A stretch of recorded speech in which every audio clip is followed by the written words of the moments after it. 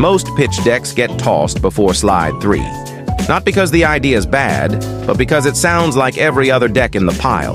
What if your deck didn't just explain your idea, but made investors feel the opportunity? That's what today's about. I'll show you how to use ChatGPT and a few powerful prompts to build a pitch deck that actually gets funded. No screen share, no gimmicks, just the playbook. I'm Professor AI. Let's get into it. First, let's set the record straight. AI does not replace storytelling.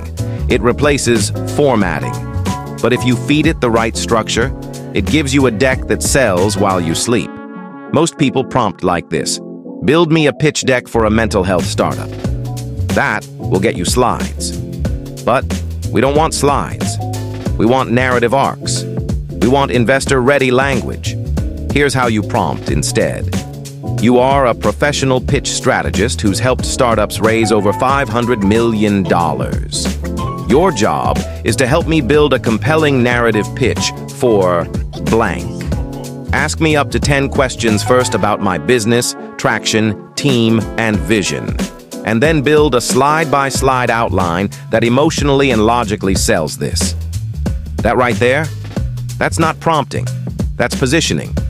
Here's where most founders fumble. They stop after the outline. But what separates a $5 million deck from a maybe next round deck is what happens inside the slides. Here's how I layer prompts in ChatGPT to make the deck feel legit. Prompt 1, the voice of the slide. For slide 2, the problem slide, write it as if you're an investor pitching it to your own LPs. Prompt 2, the investor lens. Now rewrite that slide using analogies and data that appeal to a fintech investor. Prompt 3, storytelling layer. Wrap this slide's message with a true emotional founder story. 2 sentences max. What you get isn't just a deck.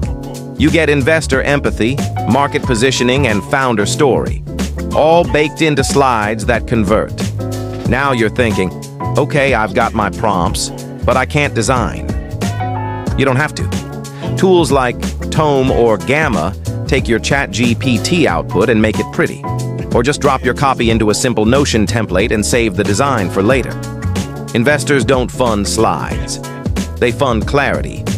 And clarity starts with the prompt, not the pixels. One last thing. Most people never think to use ChatGPT for the post-deck phase. Here's a money prompt. Act as a founder who just finished an investor meeting. Write a 3-paragraph follow-up email that recaps key points, answers a funding objection, and asks for a next step. That closes rounds. It makes you look polished, and it makes them remember your name. The AI doesn't make the magic. The prompt does. You can build a deck that raises money if you stop treating AI like a robot and start treating it like a partner. Drop a comment if you want my full prompt stack. This is Professor AI, and class is dismissed.